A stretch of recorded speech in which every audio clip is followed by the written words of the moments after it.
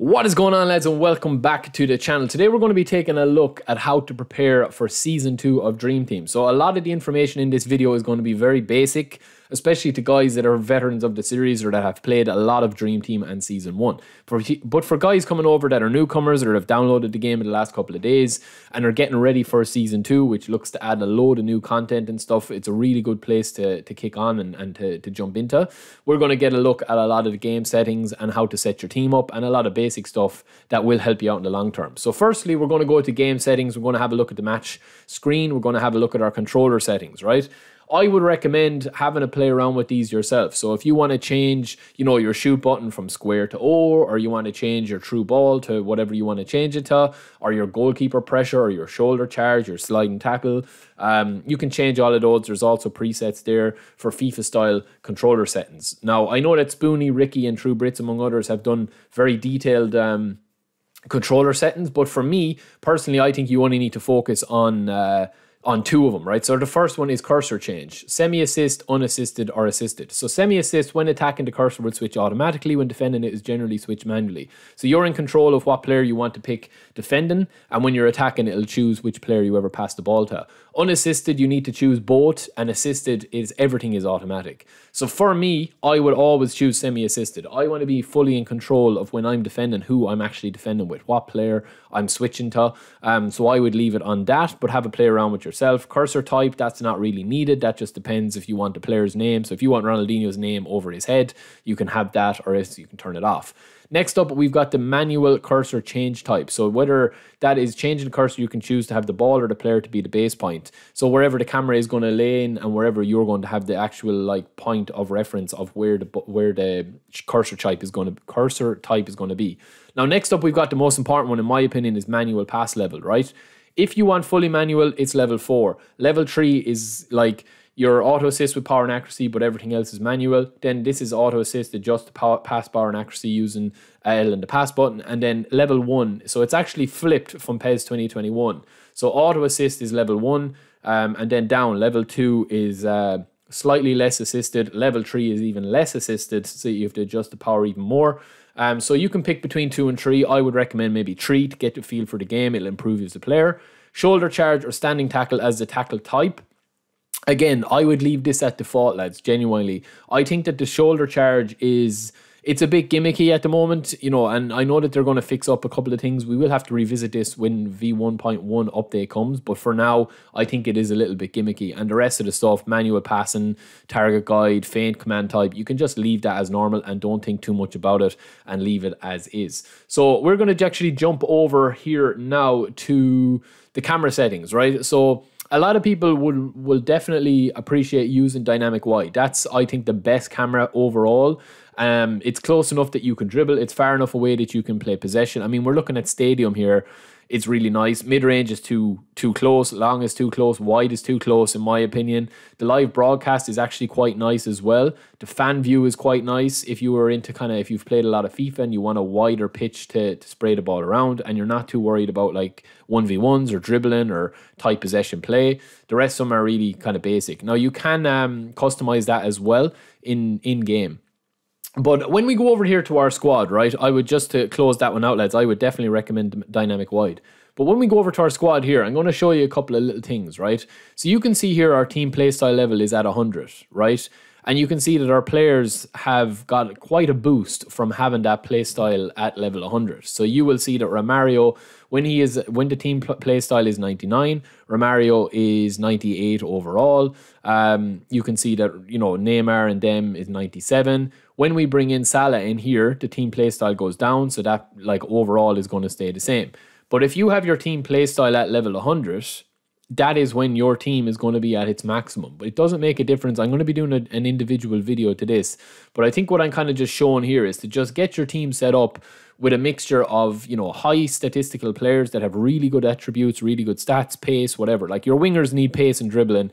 Your right back and your left back need stamina and defensive ability as well as pace. Your attacking midfielder needs passing. Your centre midfielder needs to be a workhorse. Your DMF, or if you're playing 2 CMFs, you need one ball winner and one kind of like orchestrator.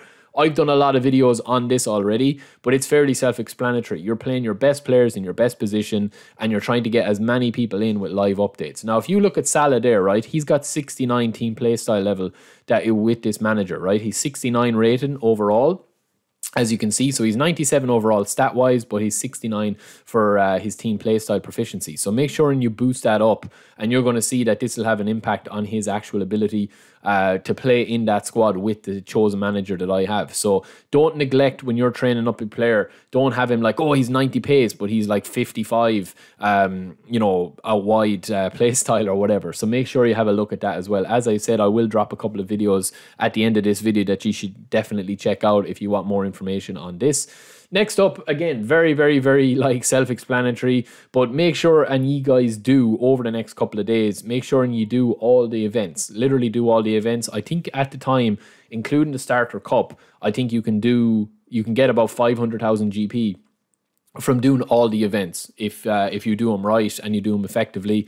Some games you can literally, like this one, you can just like get points for just playing matches. You don't even need to win. You know what I mean? This Spanish Cup, you can just play this and like literally not even win the games. You just pick a team, you just play your matches, learn, you know, how to do things, and, you know, test out different players, and you'll still get the same rewards if you lose 10-0 or if you win 10-0. It doesn't really make a difference, right? So I definitely recommend doing all the events. Next up as well, you've got all the other events you can see there just as we close that off. 10,000 GP for playing one match, and you also get the training points. Now, the training points, I think, are the most important aspect of trying to prepare for Season 2, right? You will want to like have your team, any player that you have that has a little circle beside them with an orange circle with like their training points there. We'll see here, you can go in here and press triangle to change and sort whatever way you want to do it. You can filter everything or whatever. We'll have a look here at the players that we currently have that are able to be boosted up. So we'll go back out here and we're going to take a quick look at, say, the players that we have that are able to be boosted up. So you'll see Donnarumma there, right? The rest of my players, Romario and Piol and Maldini, they're already boosted up to the end. But these guys here that you're seeing here, so Van Dijk, Diaz, Pedri, them guys there, they've got like a lot of potential they've got a lot of points that we can use up. So we're going to go into that player, into Pedri, and we're going to boost him up, train him up however that you want. So make sure that you don't leave any of your training points behind. Now, last but not least, my biggest tip is to probably go in to the training mode, which can be accessed from the settings, and go into training and go into the free training, and then you're just going to be playing. Now, you're going to be focusing on a couple of things in the training, right? Here, the first thing I would probably focus on is when we don't have possession of the ball, or sorry, when we do have possession of the ball, just learn, I think what's the best thing is learn when to pass the ball, learn how to draw a man in, learn when to drag a man in. So if you're dragging two players in, you've already instantly created a mismatch or an overlap if you move the ball quick enough. And that's what eFootball 22 is all about. It's still quick counter, and it's still one-touch passing, and it's still, you know, little triangles and tiki-taka and all that sort of stuff. And, you know, I understand that that is kind of the meta, you know, playing 4-3-3, you know, or 3-4-3 even. But I do think that when you can also win. I mean, if you guys have watched my Dream Team Chronicles series, like I have gotten to Division 1 by playing a 4-5-1. So like one striker up front and playing really kind of like wing play, like out wide, like hugging the touchline, trying to dominate on the wings and cut in and stuff like that without being spammy, without having to do 1-2 passes and all that sort of stuff. So when we don't have the ball here, we're going to be focusing on our DMF, right? So we're going to be focusing here into this position of the area here where Sergio Busquets is. So you see where Busquets is there. He's right into the position. Now, a lot of the time, obviously, you're playing against the AI here. A lot of the time when you're playing online, right, if you are coming up against a guy that is absolutely brilliant and he has your number and he's just a better player than you, there's nothing you can do about it. I mean, you're not going to win every game. You're going to lose, you know, some games to guys that play 20, 30 hours a week. You're going to lose to guys that are just, you know, naturally better at the game than you. And you have to accept that you can't win every game. No matter how good you are, there's always going to be somebody out there better than you at the game, no matter what you do with your team, no matter what squad you have. You know, but you can also set yourself up that if you kind of become determined, like you'll see here where I am with Busquets, right?